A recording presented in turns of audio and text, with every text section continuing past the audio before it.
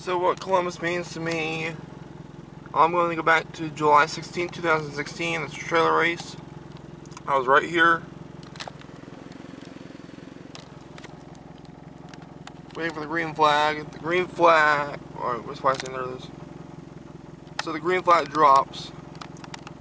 I was in second gear, so now I'm in that. So it was a Monte Carlo, but it was my favorite. So when that happened, in the back there was a SUV behind me, the pink SUV. It was ramming in my boat. I was like, no. I was like doing that, jerking the wheel back and forth like that. I'm going slow, but I was like that. Then I went that way, and then smashed into a couple other cars over there. And smashed the boat over there, hit a wall over there. I'm not doing that with this car, even though I'd like to. But that happened. So I went down here, and I tried to smash on the Purvis. He was up there. And so I'm going down here. I think I hit the wall in the first time on there.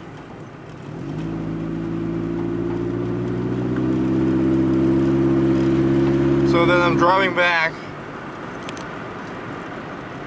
Then I can see, like, over there was just nothing but lights. Well, other than lights up there, but up in the stands, it was just camera lights of phones and iPhones. Then I came back around. I think I did 2 laps or a lap and a half. No, a lap and a half. So I went back. Then there was a boat down here. I remember hitting that boat down there, as I can't go down there because it's too muddy.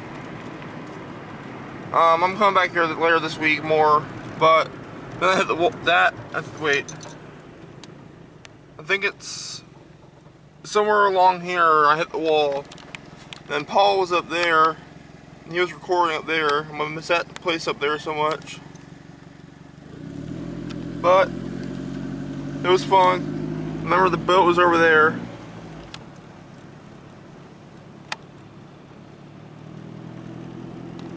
Over by the scoreboard. It was right directly where that black dot is.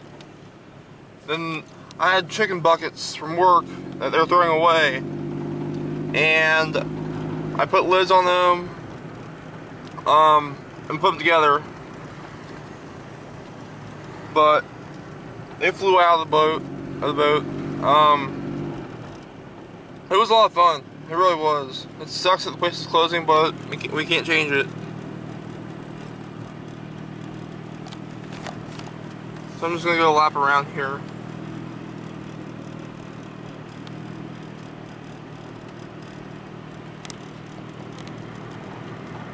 It rained out last night. Congratulations to our champions. You guys deserved it. All of our drivers deserved all of it. The one thing I won't forget was with me and Josh in the car. It was late. I think it was a late model version of the 2-seater. Oh my god, dude, I thought I was about to shit myself in that car. I really was.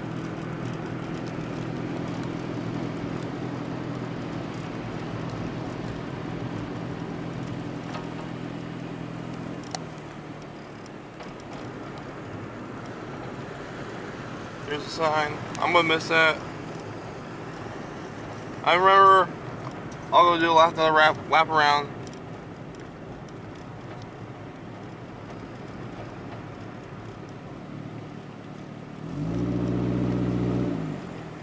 But it was fun. I want to do something before it closed. It's sad that's closing. And my family was sitting right up there. It was the first or second, I think it was the first 2 rows where that rail is. Not that one down there, but that one right there. They'd be sitting right up there, and I was honking my horn. It was fun. It was really fun. It sucks I can't do the crash run because of my surgery. But it sucks. But I want to do something before it closes.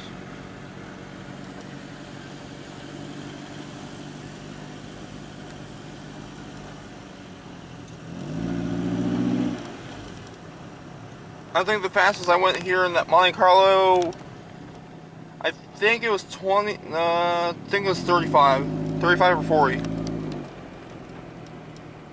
I was up there the past 2 years. It was great. It was awesome. I love the view up there. I wouldn't miss it. So what Columbus Motor Speedway means to me? It honestly means a lot. During the trailer race, I was down here because I evidently smashed the front back there, and I was stopped right here. I think, yeah, it was right over here, but I smashed the car and the battery was just exploded, and this is when they took it back there, you could just see the battery. It was like busted. It was just really bad, but it was fun. I mean, it's sad to see the place go, but all I've learned in those pits is just awesome. But I'm glad to meet everyone there and know everyone. I hope I can interview Burgess and Bill Cantley. It's sad. I mean, the first time I came here was in July of 2003. I don't know the exact date, but it was a rain out. Jim Knuckles, I told the story many times before, but I'm going to tell it again. Jim Knuckles, we went up to the office, me and my dad, and it was in the PT Cruiser, but my dad went to the office with me because my dad wanted to ask Jim if he could take me out there at the track, to ride on the track, just parade laps like what I'm doing. And the Jim's like this, no, I'll take you. My dad offered him $40, I think that's how much it was. But he offered him $40, and Jim's like this, no, follow me. He grabs the keys to the Ford Windstar, the Columbus Motor Speedway van, and that's when it just hit me that this place is home, and it really is. It's sad to see it go. It really is. There's a pond. I don't know how many cars have been in there.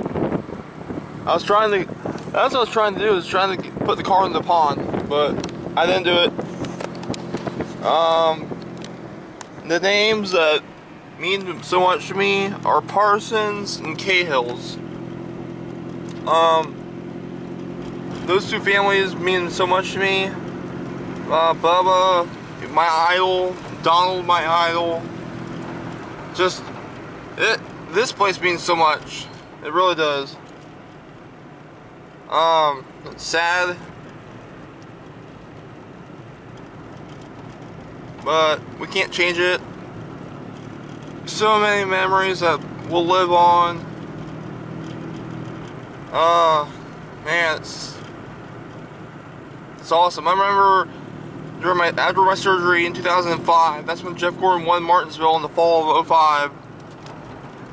That I think it was Bubba and Matt. Yeah, it was. And they came up to my hospital bed and they visited me, and I still have that picture, and it's my favorite picture of me and them to this date.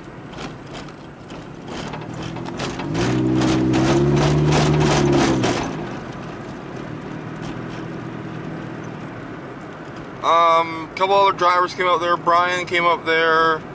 I think it was Jamie Whitridge. One of the bumps. Jesus.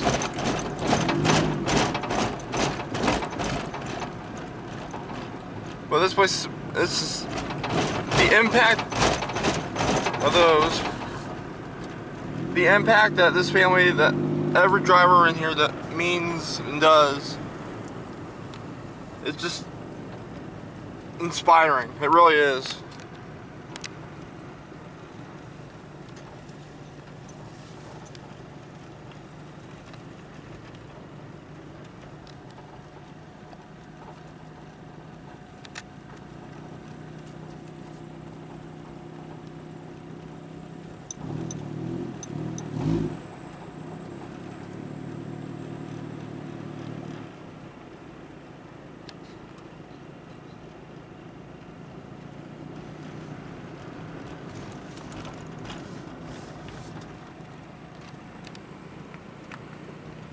I miss the track so much. It's a hell was that? It's been a great 70-something years. Sad to see it go, but it's history.